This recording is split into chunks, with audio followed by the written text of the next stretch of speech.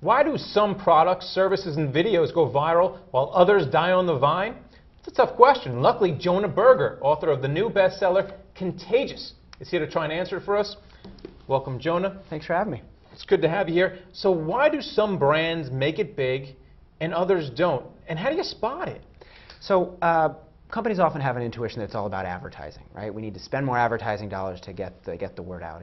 And advertising is effective, but word of mouth is actually much more effective, right? Getting people to talk about and share your product, your idea. How do you get people to pass it on? And so the book is all about the tools to help companies do that, right? To get people to talk about and share brands and to use that word of mouth. Word of mouth is much more effective than advertising. It's 10 times more effective and it's much cheaper. But to get it to work, you need to make people talk and share. And one of those tools you talk about in the book is social currency. And you speak about it in relation to shopping sites like Gilt and Rue La La. Now those sites are exclusive. They're harder to get to than your average Amazon site, which sells everything. So how do they do so well when it's harder to get into? You know, I think these velvet rope sort of strategies, making people feel like insiders to make something more desirable, is a great idea. We've seen Google do it with Gmail at the beginning. When Gmail first came out, you had to have access to somebody who worked at Google to get it. You even see brands like In-N-Out, right? A California hamburger chain has a secret menu which makes people feel special, so they order the product. So I think Gilt and others have harnessed this really nicely, building demand through being exclusive, through being scarce, hard to get access to, and then releasing it to build the brand. Another tool you talk about in the book is triggers, and you speak about this one with regard to Cheerios and Disney. Why don't you talk about that study?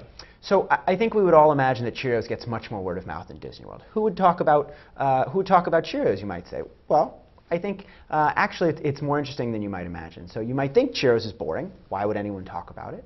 Whereas Disney World is really exciting, much more engaging. But the problem is there's nothing in the environment to remind people about Disney World. You only go once a year, talk about it when you come back, you don't keep talking about it. Whereas Cheerios might be really boring, but we eat breakfast once a day. And so it reminds us of the brand and encourages us to share it with others. All right, you also in the book talk about the importance of something going viral. Now, I thought that slow and steady wins the race. Now, you might have a video on YouTube which goes viral, but that's not a long-lasting strategy for a lot of businesses. You know, I think what's a smarter strategy is rather than focusing on social media or the newest, hottest tool, to think about the psychology rather than the technology. Whether we're talking about online or offline, there are certain drivers that encourage people to talk and share.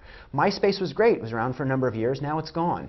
Facebook is here now. Might be the big thing in the future, might not be. And so rather than latching on to one technology as the solution, companies need to understand why consumers talk and share and use that to leverage and help their brands grow. All right, and finally, talking about technology, you can't talk about technology without talking about Apple. That stock has fallen. People are talking about competitors chipping away at its market share, whether or not it's even going to be here in a decade. What do you think? I mean, I think Apple's done a very good job of making projects that feel like magic, right? You get your hands on that new device, it makes you feel special to have it. To be they can keep that magic, I think they'll keep doing well, but it's hard to do, and unless they have new products that really push the envelope forward, consumers are going to move on to something else. Well, we'll wait for those, but we'll certainly check out your book, Contagious. Thanks for coming on. Thanks for having me. Thank you for watching The Street.